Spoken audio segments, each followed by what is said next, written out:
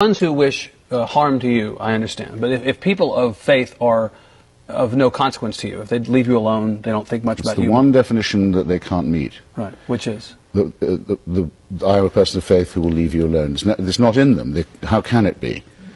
They say God cares with whom I have sex, for example. They have to interfere in my life. Mm-hmm. Some of them say God cares what I eat. They have to interfere in my life. Some say God would mind what books I read.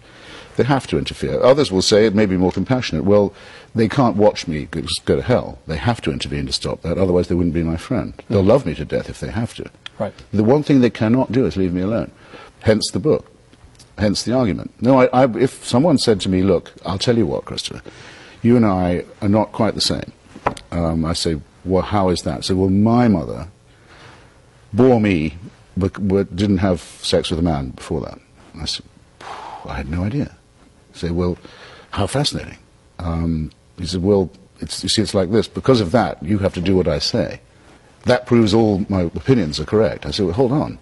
This sounds very weird to me, and actually now rather nasty. Right.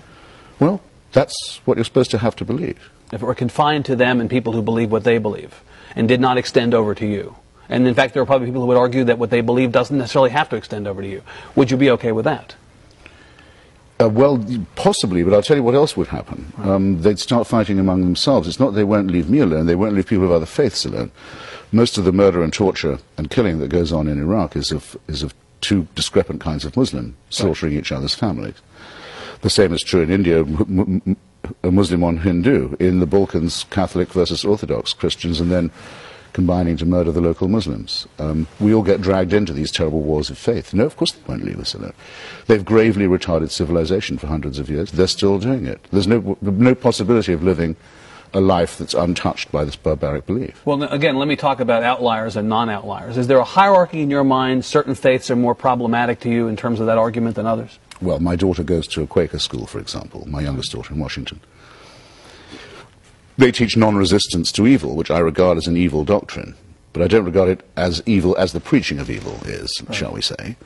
So if I'm told, well, do you mean that someone who's a member of the Society of Friends is the same as someone who supports the Ayatollah Khomeini? No, I don't. Of course not.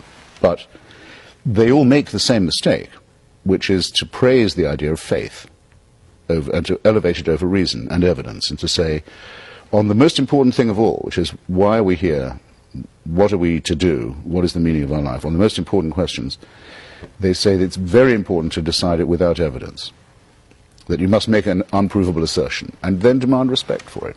Well, I think the sleep of reason brings forth monsters.